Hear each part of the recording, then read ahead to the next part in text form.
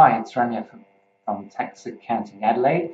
Today I'm just going to explain how to claim your car if you're using it for business or for work-related purposes. So you may or may not know there's two ways you can claim your car for business and work-related expenses as a tax deduction.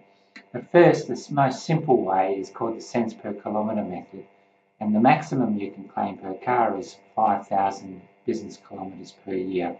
All you need for that is you don't need written evidence, but you need to know how you work out your business or work-related kilometres, such as by producing a diary of your or records of, or you can reconstruct it from your Outlook or your diary of the amount of kilometres you've done for the year. So you just simply need to add up the kilometres you've done for the year.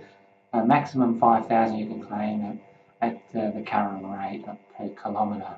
So it's an easy way to claim, but generally as a rule of thumb, if you're spending more than $100 per week or doing more than 100 kilometres per week, then you're probably better off doing the more substantial way, which you can claim more, which is called the logbook method. Now the logbook method, the aim of the logbook method is to do a logbook for 3 months, and that proves how much you're using your car for work or for business. Once you have that percentage, you can then apply that percentage to all your running costs of the car, including depreciation of the car, the interest costs of the car, petrol, of course that's a big one, insurance, registration, repairs of the car.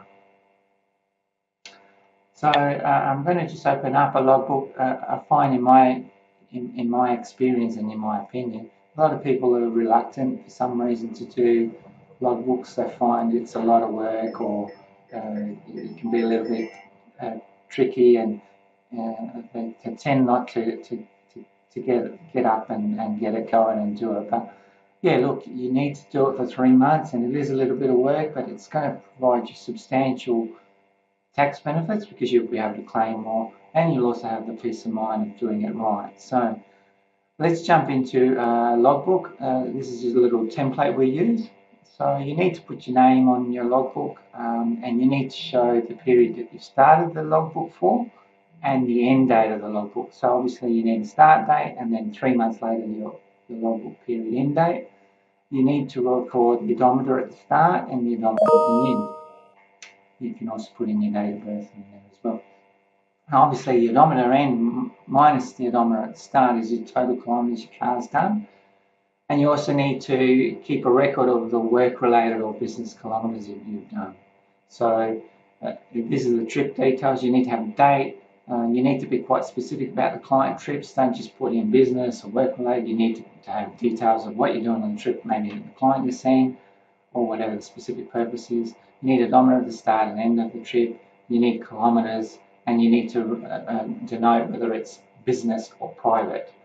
So once you've done this for 3 months, every day, every trip, you then accumulate all your business kilometres, add them up, and then come back to this total page. And if you've got your total business kilometres, your total business kilometres work-related divided by your total kilometres, gives you your business use logbook percentage that you can give to your accountant and put in your tax return, and then claim all your running costs of the car.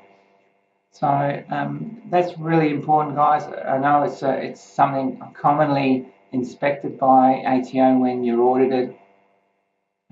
Also gives you a much bigger return, potential to claim more deductions, particularly if you're running costs. So some of the industries, carers, for instance, travelling to work sites, salespeople, business owners, you need to have the logbook, and it also gives you a potential to open up much more bigger claims.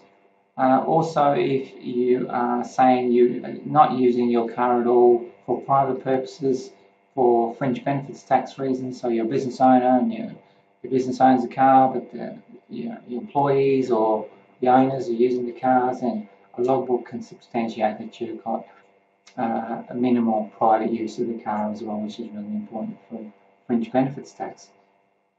If you need any help in claiming your logbook and car, please contact us. Our website is Tax Accounting Adelaide, and you can call us on 83374460 or reach us on our website at taxaccountingadelaide.com. Thanks again, I'm Romeo. I hope you enjoyed our explanation of how to do a logbook. Get started and you can finish it in 3 months. Thank you.